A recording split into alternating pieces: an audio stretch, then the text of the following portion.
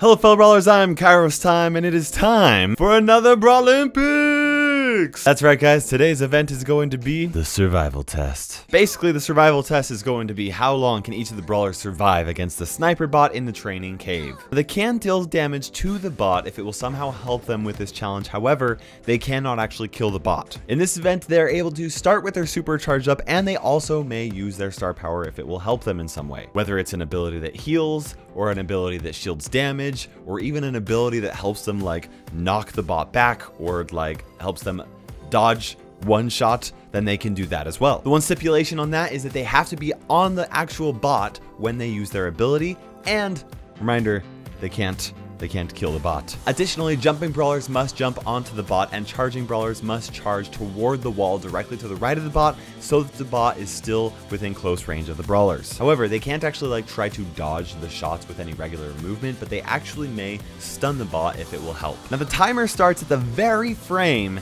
that the brawler actually takes damage from the bot, and it ends on the very frame that the brawler dies. Also, if there are any brawlers that are somehow able to survive for an infinite amount of time, the tiebreaker will be determined by which of the brawlers has the highest base HP. As always guys, I'm going to be giving you guys a chance to guess which of the brawlers will win out of a group, and for every brawler that you guess correctly, you get a very special point, and the person with the most points at the end wins. Let's go ahead and get started. Starting out, we've got a competition between 5 brawlers. That's going to be Brock, Piper, Colt, Rico, and Crow. Which of these guys do you think has the highest survivability? Well, if you guessed Rico, then you are very wrong, and I feel bad for you. Along with a few others, Rico has the lowest health in the game at 3,360 when he's maxed out. Now he does not have a way to dodge the sniper bot, and he does not have a way to heal or shield or knock the bot back or anything like that, and really he's only able to survive against the sniper bot for 8.2 seconds, and that puts Rico in 26th place, which is dead last for this entire competition. Up next, we actually have Brock and Colt. Now they have the second lowest HP in the game, but they don't have any means of avoiding damage. They are both able to survive for 9.7 seconds, and this actually ties them with Crow for 23rd place. Now Crow, once again, able to survive for 9.7 seconds. Despite him having less HP than Colt and Brock, if he jumps right before the sniper bot fires, the sniper bot will actually miss an attack. One thing to note is the fact that Crow actually has to auto-aim his super onto the bot so that he'll land exactly on top of it, and that sniper bot's hitbox is actually just barely small enough that all of the daggers from his super will actually miss when he actually lands, and that means that the bot won't die, and this makes this a legal move for Crow to use in this event. In fact, that buys Crow one additional shot of health, and that is why he's able to tie with Brock and Colt for 23rd place at once again 9.7 seconds. Now, if you guessed Piper would win this first round, you would be correct. Though I imagine maybe most people didn't choose Piper. I don't know. Very similar to Crow, if Piper actually jumps right before the bot fires, one of the shots will actually miss her. But even though Piper and Crow have the same jumping distance, Piper actually stays in the air longer than Crow does, and that buys her a little bit of extra time. Doing this perfectly, the sniper bot takes 10.2 seconds to take Piper out, which places her in 22nd place. Okay guys, up next is a competition between Penny, Jessie, Tara, Leon, and Dynamite. Which of these 5 do you think are going to win this round of the survival test? Well, actually, all of those brawlers have 4,480 health, other than Dynamite, who has 3,920 health. Now, Penny and Jessie have no way of avoiding any damage at all. Leon's invisibility doesn't help him because the bot can actually see him up when he's up close, even when his super is activated. And Tara technically could knock the bot up into the air with her super and buy herself a little bit of time, but her star power shadow would actually end up killing the bot, so that would disqualify her.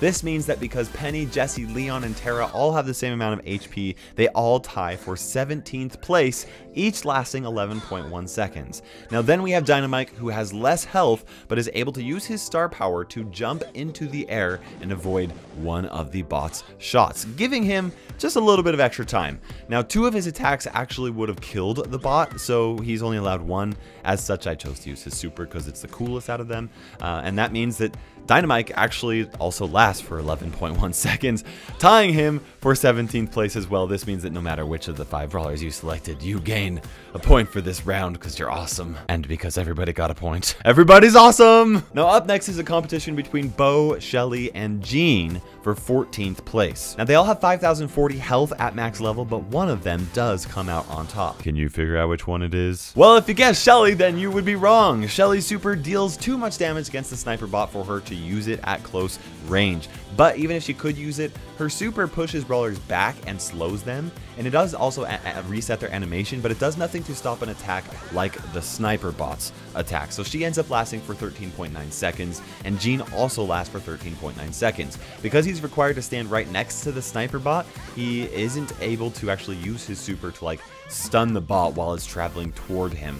Because his super is instantaneous when he's right next to his target. As such, Shelly and Gene both tie for 15th place. And Bo actually ends up winning out of the three. Now, the reason why Bo does get a little bit ahead of the other two is because of the 0.3 seconds that the bot is in the air after it has been blasted by one of his mines from his super. Now, the timing and the positioning has to be absolutely perfect, but if the bot does get blown up by only one mine right before it shoots, one of its shots will be delayed. In this situation, it takes the bot 14.2 seconds to take Bo out, placing him in 14th place. Okay, guys, up next is a competition between BB, Spike, Barley, and Carl. This is actually going to be an interesting one because Barley and Spike both have the lowest HPs in the game, tied with a few others, but they have ways to survive longer than other low HP brawlers. If you're able to guess the right one, first up is BB. Now, BB has an above average health of 5,880 at max level. Now, the real question is, does she get a benefit from using her knockback ability? And the answer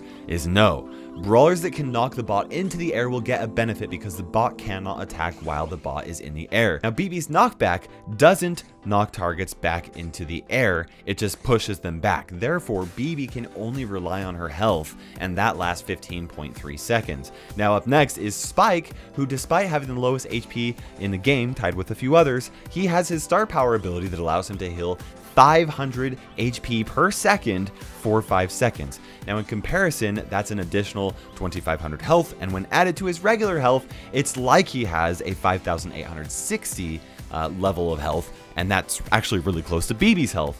That's right, Spike also lasts for 15.3 seconds, tying him with BB for 12th place. Now, after Spike and BB is Carl. Carl has an impressive 6,160 health at max level. He can't block any damage from any of his abilities or heal or anything like that, and that means that it takes 13 sniper hits for him to get taken out, and that takes 16.6 seconds, which is kind of boring. But what's really interesting is how Barley actually competes with Carl. Now, Barley is tied with several brawlers that have the lowest HP in the game. But for his star power, he heals 300 every time he throws out a regular attack. Now, I timed this perfectly so that I could get in as many heals as I possibly could, and that ended up being 9 heals from his attack. And that's an additional 2,700 damage or health. And when you add that to his base health, it's like Barley has 6,060 total health. And that means that Barley also requires 13 sniper hits in order for him to get taken out, which ties him with Carl. And I will say that it's very interesting to see that Barley's star power alone increases his survivability placement from 26th all the way up to 10th place. Okay, guys, up next is a competition between Bull, Daryl, Poco, and Rosa. Best of luck figuring this one out. Up next is Daryl in 9th place. Now, Daryl has a few different features that allow him to improve his score. The first is his decent amount of HP. The second is the fact that he can knock the bot into the air twice, stalling the bot by just a bit. And the third is his star power that actually shields his damage by 40% for 3.5 seconds. All of these things work together to allow him to last for 17 seconds against the sniper bot. And after Daryl is Bull. Bull has the highest HP in the group at 7,280 at max level. This is the third highest in the game, and it certainly helps him out in this event. But he's also able to charge toward the wall, and the knockback does kick the bot up into the air, which stalls the bot just a little bit, and in total it takes the bot 15 hits in order to take Bull out, which means that Bull is able to survive for 19.9 seconds, placing him in 8th. And after Bull is Rosa, claiming 7th place. Rosa has the 4th highest HP in the game at 7,000 HP at max level, and despite her super being heavily nerfed recently, the fact that it shields 70% of damage for 3.5 seconds does give her a slight advantage. In total, the shield is able to block 700 damage from the sniper bot, and this means that Rose is able to survive for an impressive 20.8 seconds. However, the winner of the group actually goes to Poco, who takes 6th place. Poco has a base health of 5,320, but his super heals him for an additional 2,940 at max level, so it's basically like he has 8,260 health. This means that it requires 17 hits to take him out, which takes 22.2 seconds. Now, although that isn't really like super exciting, it is cool to see how his super is enough to boost his position all the way up to 6th place for this Brawl Olympics event, and it would also be a really big benefit to anybody else that is playing with him. He's definitely one of the best for improving team survivability. Okay guys, we're down to the final 5 for this event, and up next is a competition for 3rd place between Mortis, Frank, and El Primo. It's a really tough call, but who do you think is going to win? Well, it's certainly not El Primo. El Primo is tied with Frank for having the highest HP in the game at 8,120 at max level. Normally, it would require 17 hits for El Primo to get taken out, which would tie him with Poco. However, I've tried this really hard to time his super perfectly so that he would actually jump over one of the sniper bot's shots, sparing him a little bit of time. In total, it takes the bot 23.6 seconds to take him out, placing him in 5th place. And coming in 4th place is Frank. Now, Frank also has a base HP of 8,120 health, but Frank is also able to make use of his super to stun the sniper bot. And his super has just enough range for him to actually hit some of the other bots, which recharges his super, and by stunning the bot twice, he's able to further prolong his life even more than El Primo, allowing him to last for 25 seconds. But what's really crazy, guys, is Mortis, who takes 3rd place. Now, Mortis has one of the lowest healths for close range brawlers at 5,320 when he's at max level. However, right when he's about to die to the sniper bot, he's actually able to use his super up towards the group of bots, which allows him to fully re-heal himself. This also charges up his super, and he's able to fire off 2 more supers without killing the sniper bot, and this solidifies his 3rd place position because it takes a full 58.5 seconds in order for the sniper bot to take him out. Okay, now we have covered every single brawler in the game other than 2 brawlers. Do you remember who they are? Now, eventually each brawler will die to the sniper bot with the exception of these last 2. So the question is, who will win between Pam and Nita? Now, in one corner we have Nita. When Nita has her star power, whenever her bear or her dog or her rain bear summon deals damage to the enemy target, it heals Nita for 500 health. Her bear has a reload speed just barely faster than twice that of the sniper bot, and that means that her bear will actually give her an unlimited amount of health. Even after the bear takes out the boss bot, it will make its way back up to the swarm bots and continue to supply Nita with health. And after her bear actually takes out all of them, then before the bear will make it over to the sniper bot,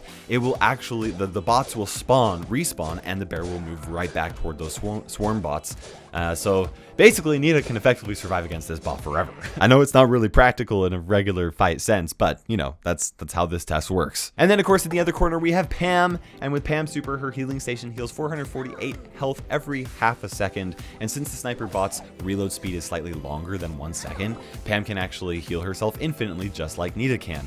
Additionally, if Pam really wanted to, she could unload a full attack on the bot and use her star power to heal up even faster for a limited amount of time. Now, because both of these brawlers can survive for an unlimited amount of time, the tiebreaker between them is their base HP. At max level, Nita has 5,320 health, which means she gets 2nd place, and Pam has 6,020, which means she gets 1st. How many points did you guys get for this event? Did you get them all right? Because if you did, you just may well be a Brawl Stars master. Make sure you drop a comment in the section below letting me know which events you want to see in the future, as well as what you thought about this one. For now, this is KairosTime ticking by, and we will see you in Brawl Stars.